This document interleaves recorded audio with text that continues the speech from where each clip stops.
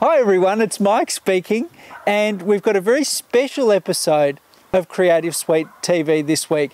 It's night time in regional Victoria, and I'm here with my brother James, and we've set up his telescope. How are you going, James? What do we think? What is this thing? How can we describe this unit here? What have we got here? We've got an 8-inch telescope here. 8-inch telescope. We've got an extra telescope on the side. We've got a smaller one here on the side, our guide scope. Right, and then this unit. EQ6 mount here. EQ6 mount, and just some weights down the bottom just to work out. Exactly. So I was hoping to take some photos of Uranus. Do it.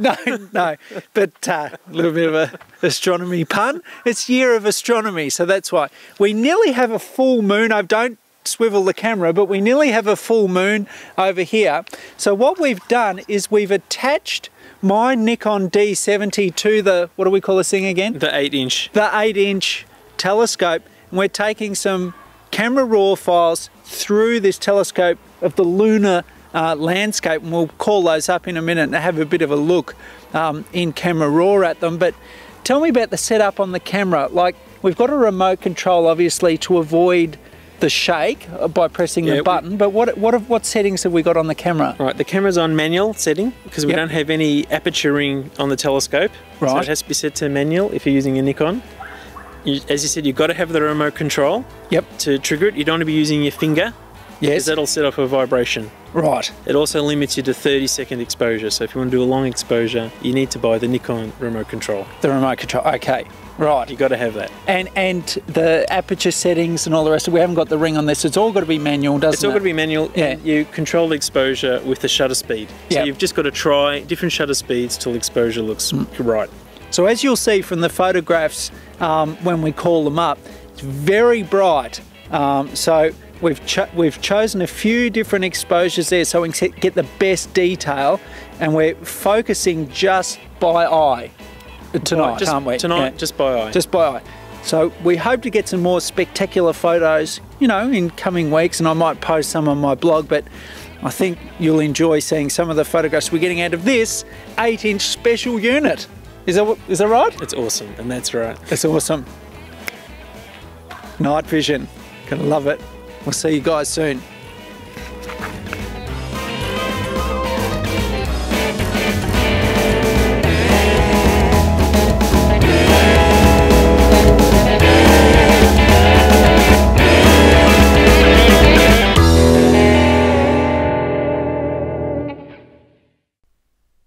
Well, that was certainly a lot of fun taking photographs out there, and you can see here's our equipment on the right, and there's the camera attached to the mount there.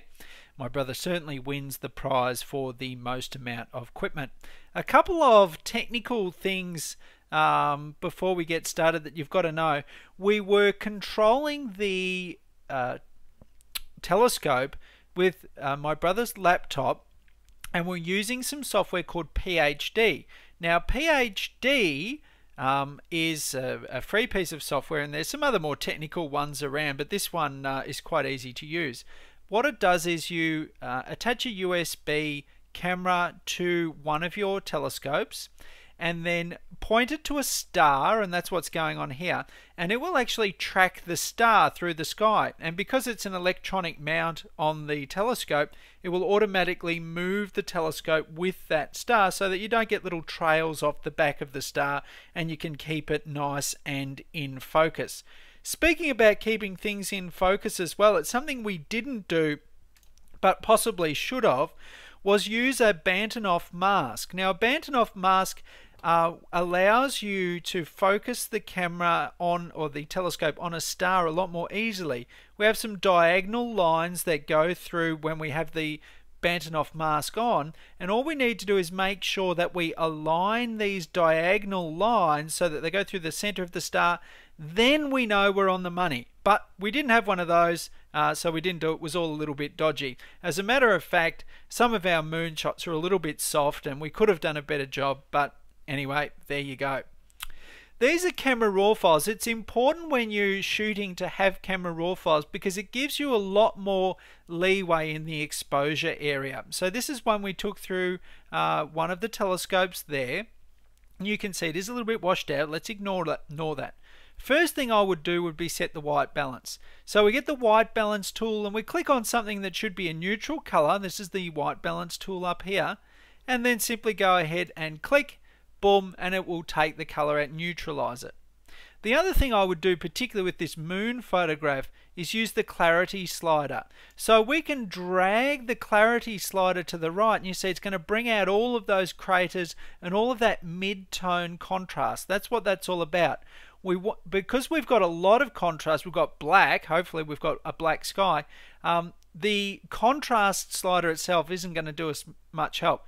We want the clarity slider, which is going to get all that mid-tone out. So if you're looking at nebulas, if you're looking at a moon shot, that's definitely the way to go.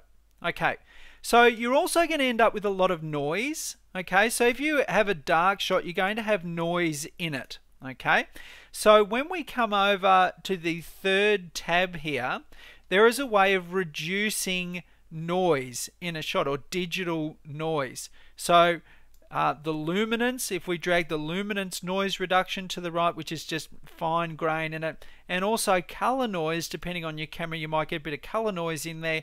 You can use these two sliders to reduce noise, because you know some of our exposures were upwards of 5-6 minutes. It's very dark. That's the idea. So you do get a little bit of noise in there, or you can. It's a good idea to get rid of that. Okay.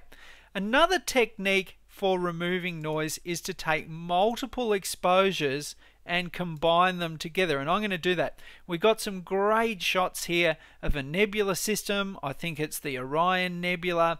Couldn't be sure. It's one of those nebulas. Okay, select the images in Adobe Bridge. This is what we've got. Come up to Tools, down to Photoshop, and we'll use Load Files into Photoshop Layers. And Photoshop will automatically open up the images, and you can see down the bottom here, stack them onto layers. Okay, so we've got 1, 2. Now, these are pretty well lined up because we were pretty careful to make sure that they lined up.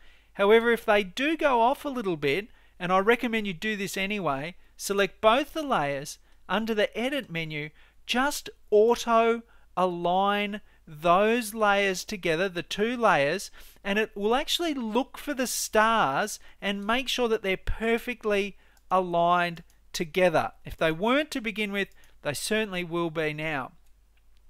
Now, this helps reduce noise because the noise is going to be in different places on the different layers. So here's what we do. All we need to do now is combine these two images together. Because the top exposure is much lighter, we can go ahead and switch that over to something like multiply. It will darken the sky while keeping that nebula system there, and now we've got a much nicer looking photograph. I just do a before and after, so that's before, that's after. We've got a great nebula system there. We took some galaxy photos, moon photos. It's a whole bunch of fun. There's a lot of equipment there, but you know, why wouldn't you try a little bit of astronomy photography in the year of astronomy 2009? Hopefully I'll have some more tips for you in the future as well. I know there's some great ways you can use the stack modes as well with multiple images. Thanks again for tuning in. My name's Mike McHugh, and a big thanks to my brother James for helping out with this episode.